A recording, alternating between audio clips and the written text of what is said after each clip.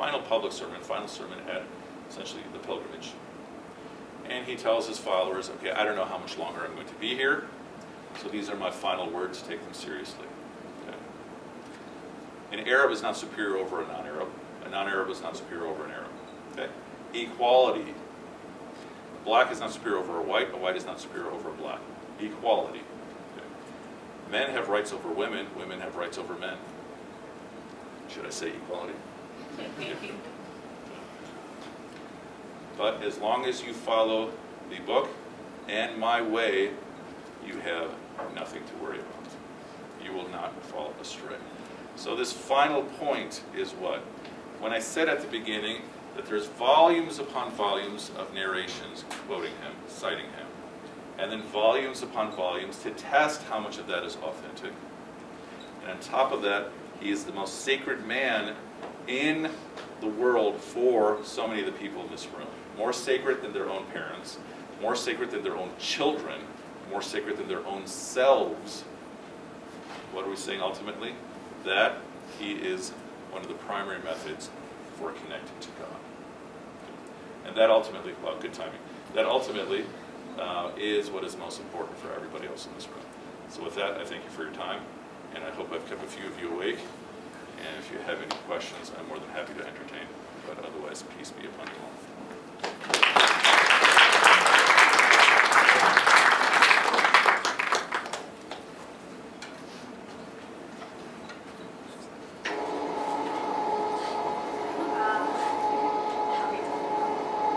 Thank you, Professor Mazzafer, for that great talk.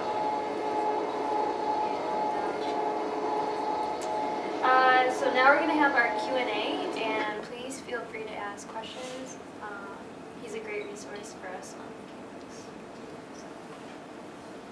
Any questions?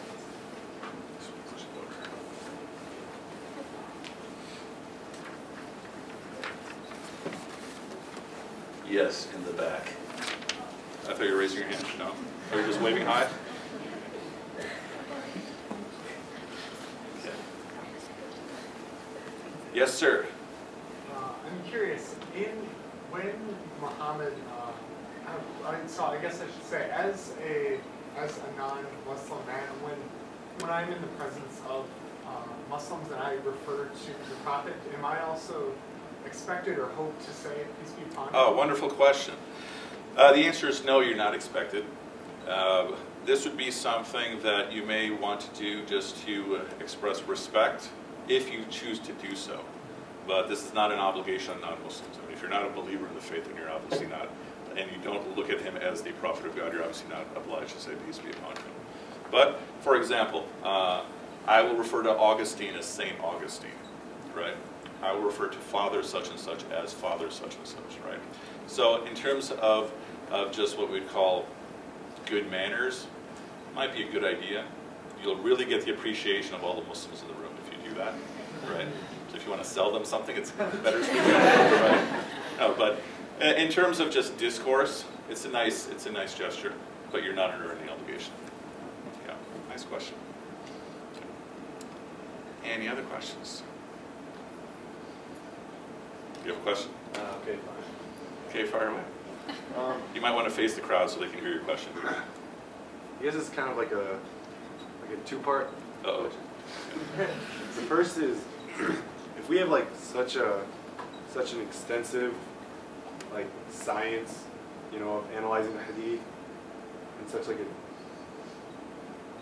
a wide body of literature, you know, how do we not only have like strong and weak, you know, hadith, but we also have like a Sunni body of hadith and a Shia. Oh, nice question. Okay.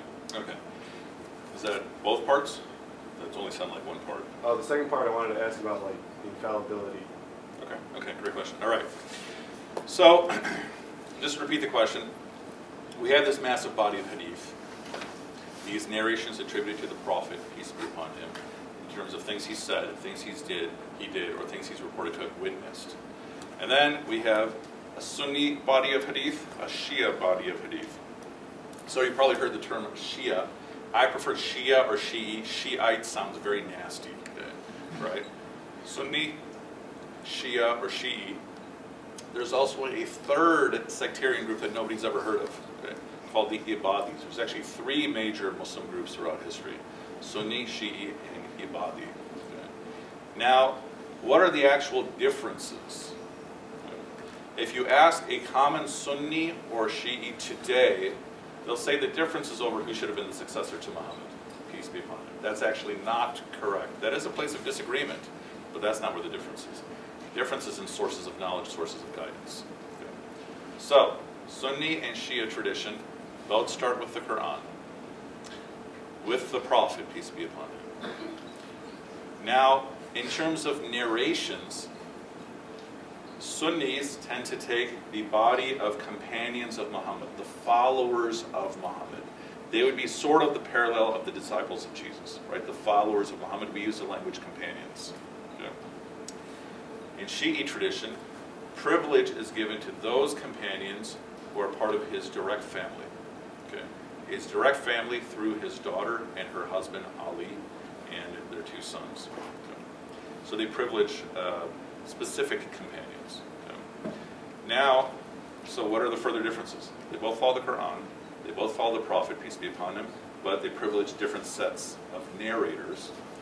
Then, in Shia tradition, there are figures called the Imams, who are descendants of the Prophet, peace be upon him, through his daughter, through their son-in-law, through his son-in-law. Okay. A set of figures who are looked at as, to use Sunni language, rightly guided. And these figures are looked at as the sources of knowledge, these sources of guidance in the tradition. Okay. And then from there, you have the legacy of scholars, the community, and your own intellect. Now, in practice, Sunni and Shia is not like Catholic and Protestant. If you watch the news, you'll think it's worse, right?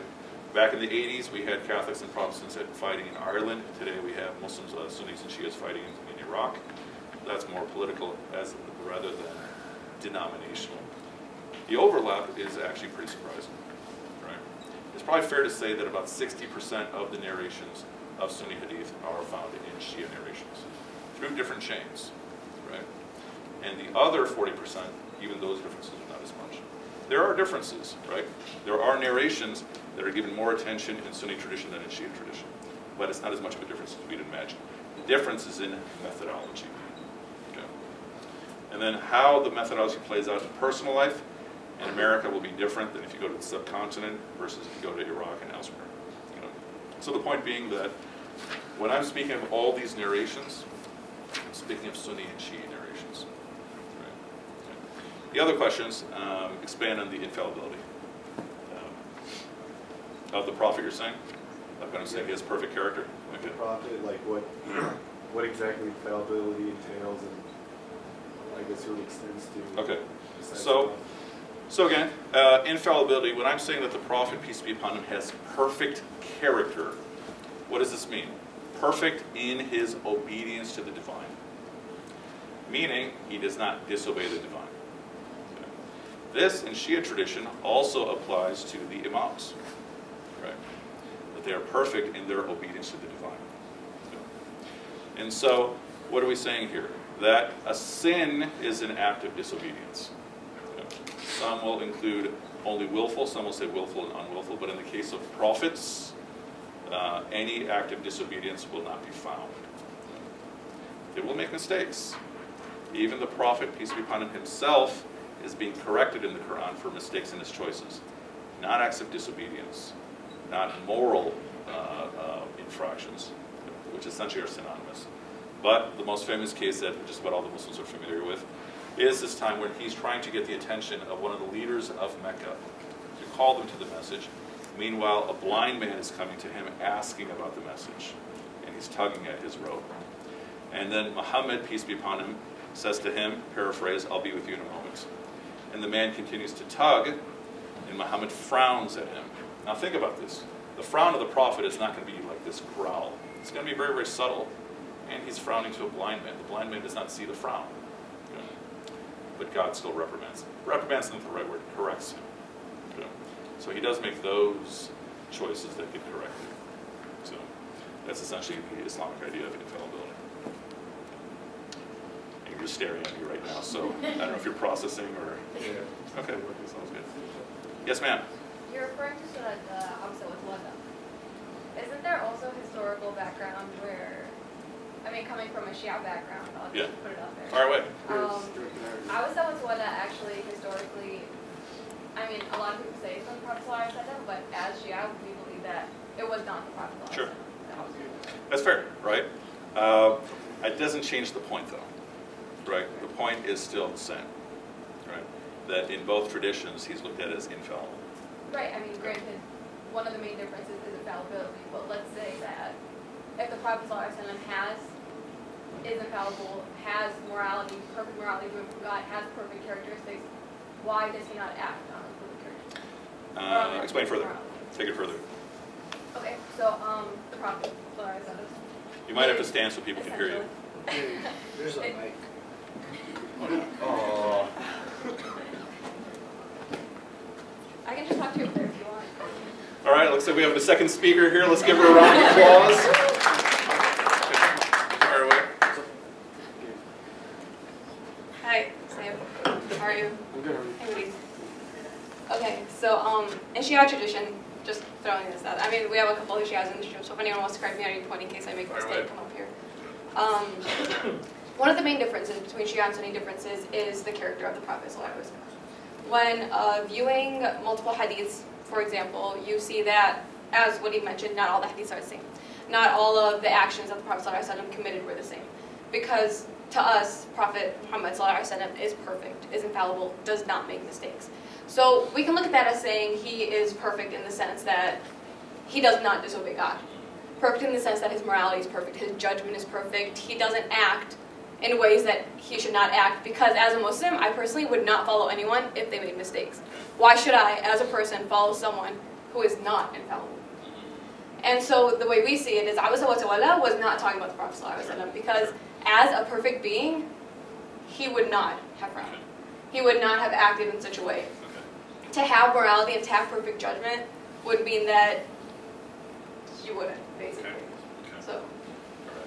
So, do you want me to answer as a debate, or do you want me to answer in a friendly way? I mean, I'm educating, so I prefer friendly. Okay, okay. What'd you say? The story.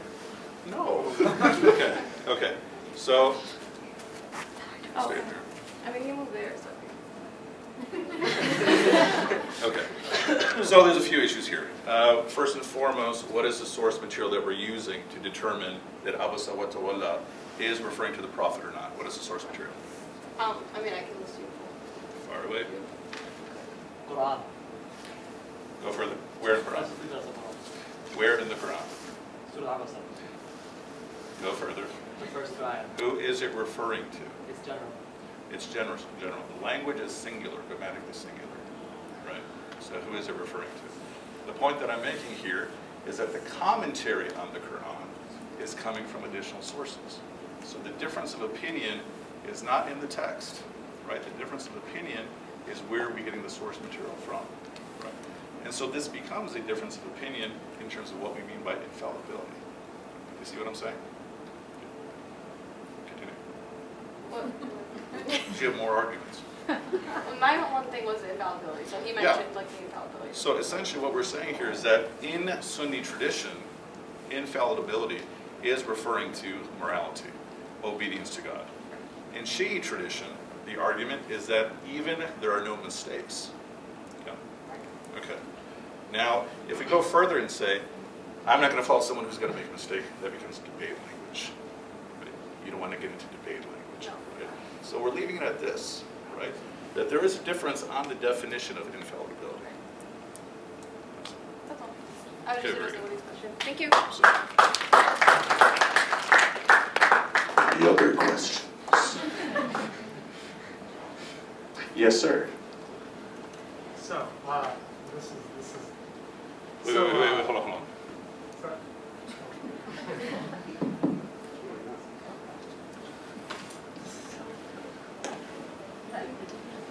My name is Garrett, and I'm so happy to be here. Sorry, I scared